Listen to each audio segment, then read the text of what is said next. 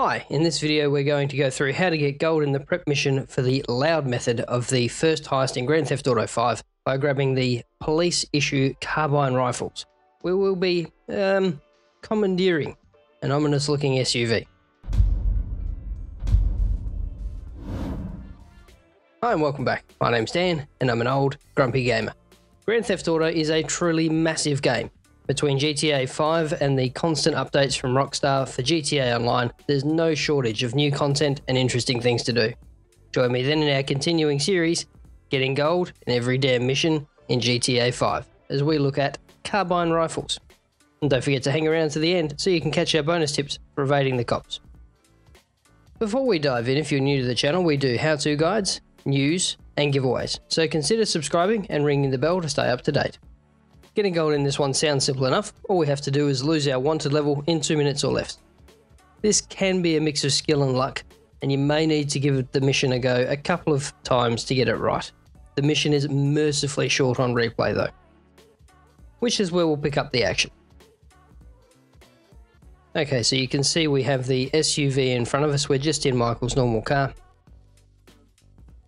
Take a couple of pots at the police to get them to stop.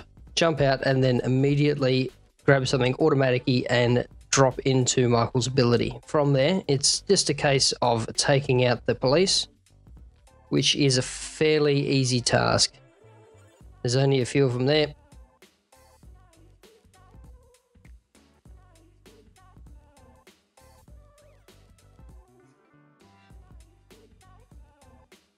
Jump in the SUV and head off. Now keep a close eye on the radar so you can see the police line of sight, and if you accidentally get in it, then of course the wanted level spikes again.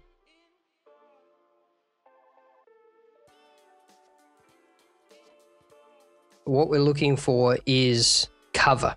We need to find somewhere out of the way that the police won't find us.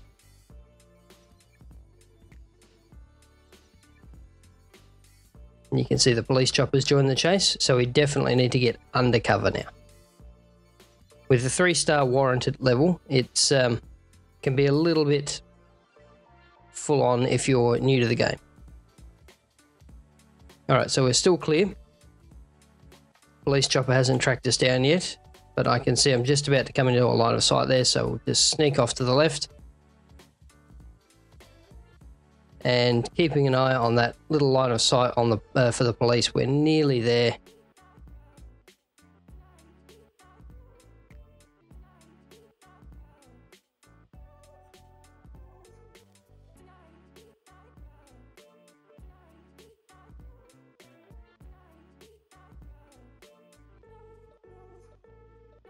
Off to the right, just to keep out of their line of sight, and that is it. Job's done. And we just need to head back to the garment factory. Before we get to our bonus tips, I'd like to say a massive thank you to our Patreon backers, whose contribution allows us to keep making these videos. Patreon backers get access to most videos early, are automatically entered into the exclusive Patreon-only shark card draws, receive priority responses to questions, and are invited to join any of the old grumpy gamers whenever we're online playing. Details on how to become a backer are in the description below. While you're there, don't forget to enter our semi-regular milestone shark card giveaways, follow us on your favourite social media platform, and visit our website for all the latest in old grumpy gamer goodness. So thanks for watching to the end. Here are my top tips for evading the cops when you've got a higher wanted level. Keep a close eye on the radar to see the police line of sight. Parking structures and empty lots can be great hiding places. And sometimes sheer speed is your only friend.